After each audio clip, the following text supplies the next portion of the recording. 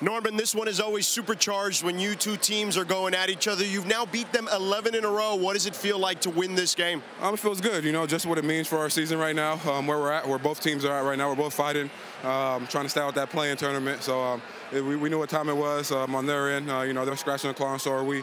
But it was fun, I love the Battle of LA, being a part of it now for a year and a half. So I look forward to it. How much is the practice time that you guys have had? You had a couple of nights off. You had a couple of nights off a couple of weeks ago to kind of get the new guys situated here. No, it was really good. We just went over our defensive foundation, our rotations. Wanted to be really locked into the game plan.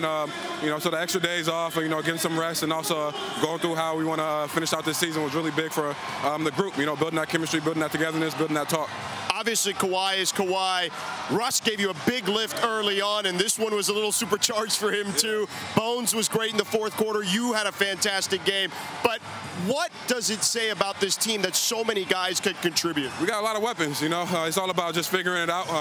Not every night's going to be your night, So you just want to cheer for the guys, be locked in, and just play the game with a pure heart. I think that's what we're starting to do, figuring out the style of basketball that we want to play, and just using everybody. Everybody got, a great skill set, can attack the game in many different ways, and I think we're starting to figure that out. Norm, congratulations. Thank you. Thank you. Guys, back to you.